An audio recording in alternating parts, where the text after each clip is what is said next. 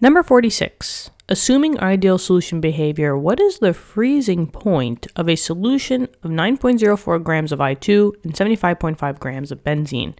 We need to outline the steps necessary to answer the following problem, and then we must answer the problem. Okay, so freezing points of solutions. Keep in mind that with solutions, there's always two components. There's your solutes and your solvents. We need to figure out of these two, the I2 and the benzene, which one is your solute and which one is your solvent. Well, just know that the solute is always the smaller amount that is being dunked into the solvent. The solvent is generally your liquid component, and it's generally going to be more amount. So in this case, by the wording, they said that we had a 9.04 gram of I2 that was in the 75 grams of the benzene. The solute always goes in the solvent. So I2 has to be the solute, and the benzene has to be the solvent. Okay, wonderful. That's going to help us a lot down the road. Now, freezing points, we need to find the freezing point of a solution. Now, a freezing point, we can just classify this as TF. A freezing point is just one temperature in which your liquid solvent will freeze into its solid. So just know that these freezing points are highly reliant on the solvent. So that's why I went in the back of the book to find out what the pure freezing point of the benzene is. And just know that benzene is C6H6. So they might say benzene, they might say C6H6. It's tomato, right? The pure freezing point of C6H6 is 5.5 degrees Celsius. In a pure substance of just benzene, at 5.5 degrees Celsius, liquid benzene will convert into solid benzene. But now we don't have pure benzene. We have a solution. We added something in it. So the temperature is going to change a little bit. It's not going to change by a lot, but a change is still a change.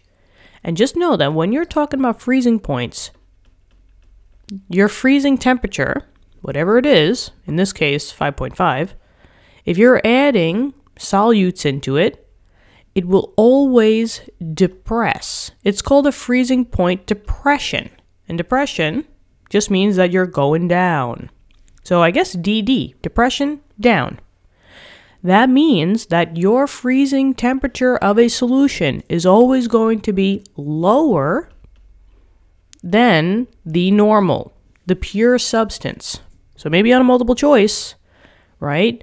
And they give you the pure freezing point of benzene, 5.5, and they give you A, B, C, and D, different numbers. If there are any choices that is higher than this number, that's automatically incorrect. The freezing point can only go lower. So we're looking at answers that are going to be roughly a little bit lower than 5.5. So if they throw on 6.5, get rid of the answer. 7.5, get rid of it. You know that those aren't going to be the answer choices. But now we just have to actually find the freezing point.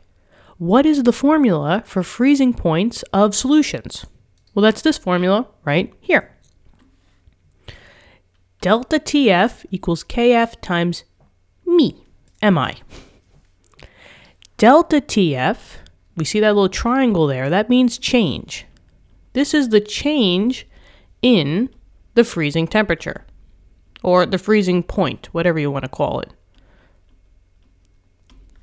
But it's not the actual freezing point, but if we know the change between the pure and our solution, we could find out the solution freezing point.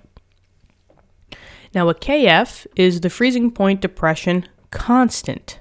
This is reliant on your solvent.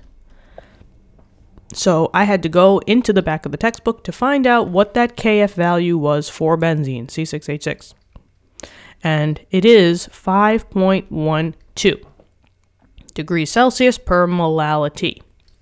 So we know this number already. But now, this little italics M means molality. Well, they didn't give me that, so we're going to have to find that out.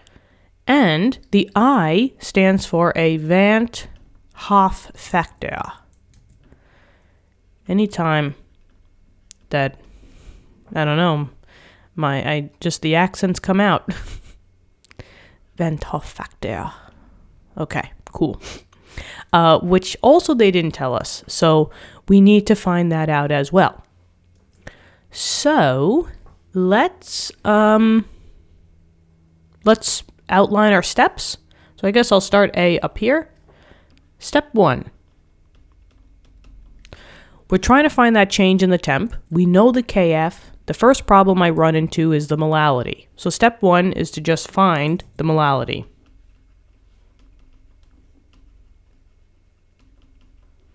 By using the molality formula, which is down here. So I'll just bring this up, and maybe we'll work alongside this. So maybe this will be like the start of B, I guess. I'll get rid of this. We'll bring this down here just so that we have extra room. And now, let's find the molality. Molality equals the moles of the solute divided by the kilograms of the solvent. That's why we had to identify who was who. The solute, they gave me grams, but I need moles. So, I just need to convert the 9.04 grams of I2 into moles. Of I2. Grams to moles of the same substance, we know how to do that. All we have to do is just divide by the molar mass, mm. So I have to go on the periodic table and find out what the molar mass is of I2. There are 2 iodines, and each iodine weighs 126.9.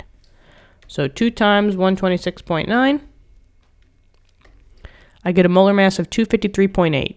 So I'm just going to divide by 253.8. So 9.04 divided by the 253.8, and I get 0.03562. That's good enough. When I do the molality math, I will take the whole number, but we'll use that one just to, write it down on the screen. 0.03562. Okay, now the next thing I need is my kilograms of solvent. Well, they gave me 75.5 grams of the benzene, but I need kilograms. But that's back to basics, right? Grams to kilograms. Using your SI unit conversions, we could always just divide by 1,000. Similarly, take the decimal, move it to the left, 3 spots. So 0.0755. And that's the number that goes in the denominator. And now, since we have the 2 components, we can find out the molality, which is abbreviated by just having that scripted M. So, molality equals the 0.03562 divided by the 0.0755. Sure. Let's do molality equals, so this number divided by 0.0755. And that looks good to me. Okay, so we get a molality of 0.4718. Okay, so now we know the M value. We know the KF, that was looked in the back of the book. We know the M, now we just need to find the I value. So that's step 2. I guess we'll say identify. Identify the I. I absolutely love it when it rhymes. Wow. Identify the I. I love it when it rhymes. Okay, I'll stick to this job. Identify the I value. Okay. So, the I value is kind of like a concept. Nothing to really calculate. The I value just basically tells you how many ions of your solute will dissolve into when it's placed into the solvent. Now there's two types of solutes that you can have. You could have ionic compounds, which is a metal and a nonmetal, or covalent. I see that I have I2. This is purely a covalent compound. Now, just know that for your covalent compounds, your I value is always going to be a 1. That 1 basically means that you have one whole I2 that is in the benzene. This is not going to break down into two I's, right? I and I. You only have to break it down when you have ionic compounds. But since this is a covalent, we're going to assume that the I2 is just being held together and the I value is 1. So that checks out. So now we're ready to, step 3, find the delta TB. Just kidding, not boiling. We're not in boiling, we're in freezing. So let's do it. Delta TB, no, it's F. Christina, it's F.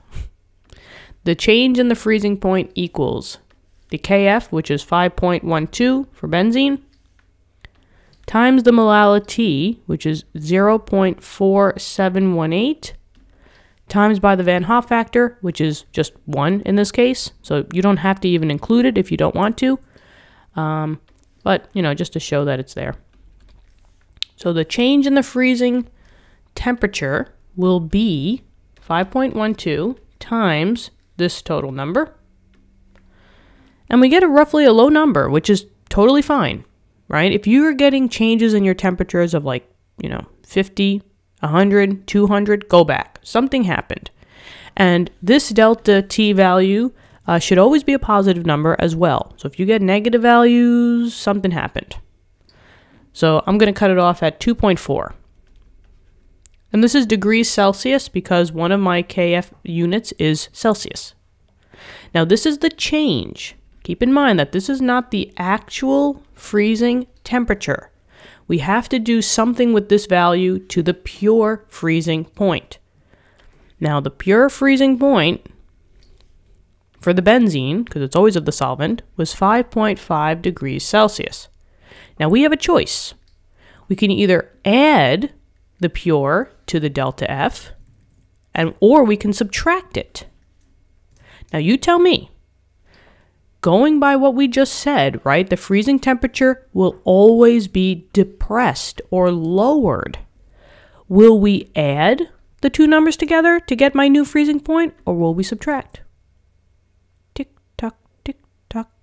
You are absolutely correct. You subtract them, because my freezing point of the solution has to be lower than the original. That's subtraction. So 5.5 minus 2.4. And 5.5 minus 2.4, we get 3.1, and that is your freezing temperature. Okay. What'd you think? I hope this helped. Thank you for viewing the video. Leave a comment if it did help you out. Leave a comment if it might didn't. Any type of constructive criticism or just any inputs in general. We welcome anything. Thank you so much for coming here, getting chem help from this channel. We got tons of videos so that you guys can learn at your own pace and get the concepts down and master the concepts. So that you could do great on your tests and quizzes.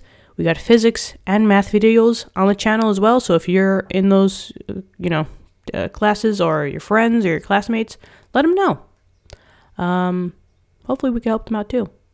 Thank you, and I'll talk to you soon, okay? All right, bye-bye.